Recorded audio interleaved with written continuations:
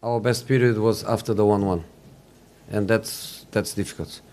In the first half, we had no problems, but was just control.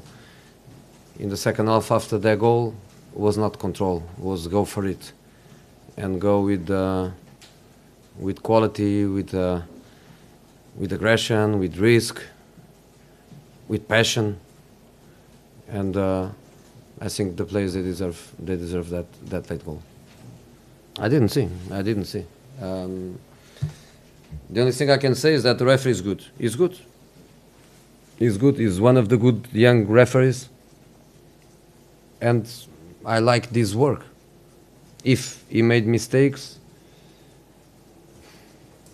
unlucky for him, unlucky for us, but he's a very good referee, and especially very good young referees I think we have to support, like Medley against Tottenham.